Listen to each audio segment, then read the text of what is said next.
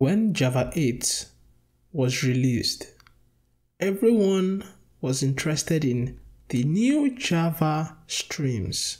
But Java 8 brought more than streams. We also have completable features. A lot of people didn't really look at completable features, but it's actually a wonderful tool. You can use completable features to run code asynchronously. So let's look at our typical example. So we have a program here which I want to use to simulate a network process. It simply collects a value and returns a multiple of that value. So in this case, I'm going to multiply the value times 10. Before returning the value, I'm going to sleep the thread for 2 seconds. Now, this is just to simulate how a network call would behave. Sometimes it could be longer actually.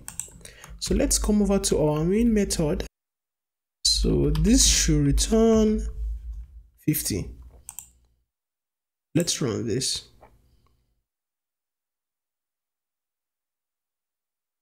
You'll notice that it actually took a long while before printing out 50. To prove that, just do this. I put this so that you can know when the code actually starts running and how long it takes it to stop. Let's make this 3 seconds. Run this. So the code is started, but then took a while before ending. Now, this can cause a delay in your application. So if I call this long network process, this whole thread is occupied. Therefore, your application will appear to actually be hanging. So you actually want to run this in the background. Now, with completable features, you can do just that. And you can even do more. Let me explain. So in order to use completable features, I'll simply say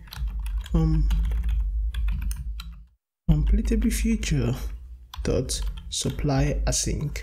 Now this takes in a supplier, so I am going to use a lambda expression.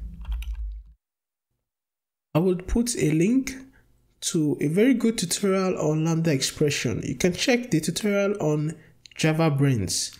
It's actually a good series on lambda expressions. If I expand this, this is what you actually get. So this is the supplier. So it's returning the value of the long network process.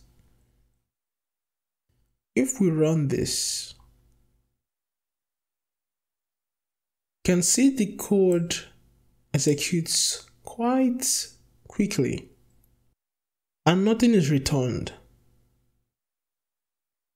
Let's come over here and say this code. So let's run this program. So if you look at the output, it's called starting process and immediately called process called. So what happens is it prints out this and calls this. This ends up running in a different thread. Then it calls this. Because this is running in a different thread, it doesn't stop this from running. So by using this, you have less interruptions in your application. Now, how do we get the value returned from long network process? Because long network process returns the value times 10. And we'll come here and add one other function called then accept. Once you run your process here and it returns a value, then accept is saying, after this process is done, give me the value. Now you can work with the value. Now, because long network process is returning an integer, then accept will supply you with an integer, the value. Now, this is just a variable name. It's an integer, but then you're familiar with lambda expressions, IntelliJ just named it integer. Now you can name this variable anything, but for now I'm just calling it integer. It has the type integer. Even though it's an integer, the name must not be integer. I can as well just come and say value. I'll have to come here and change it to value as well. So if I run this, nothing comes out. Why? Because this is on a totally different thread. So what we can do is to slow down this main thread so that this can complete. So in a normal application, you wouldn't have this issue because your application is running continuously. In our simple Java program, once the code is finished running, the whole application finishes. What we can do is we can say sleeping for a little bit. So I'll come over here and say thread.sleep. Let's sleep for 3 seconds as well.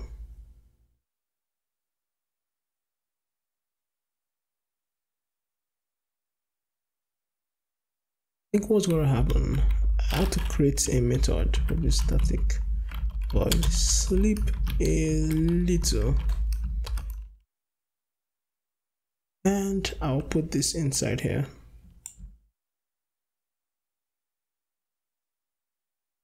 Come here and write sleep a little. I have to be seeing that code every time. I'll remove this and write sleep a little. And under it, I'll write done sleeping. So we start the process called the Completable Future. Then the Completable Future prints out completed when it's done. Then on the main thread, after calling the Completable Future, we call process called. Then on the main thread, we sleep for a little bit. As the main thread is sleeping, the Completable Future is still working. And when the main thread is done sleeping, we print out done sleeping. So let's see what this does.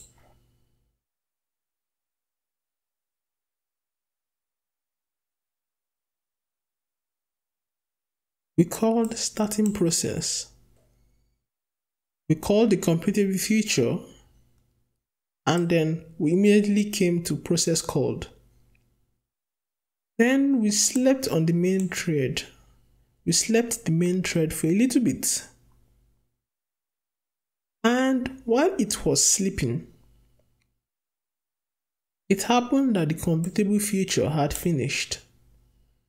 So we printed out completed and the actual value.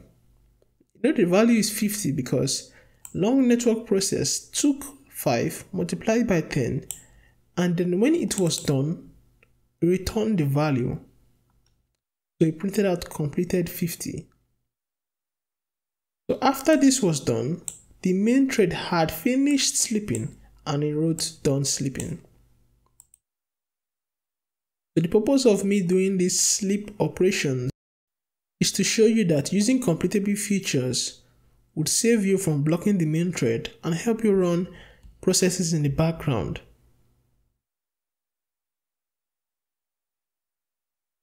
Now, sometimes you might not really want to return a value from a process. You just want to run it in the background. So for example, let's say we had another long process.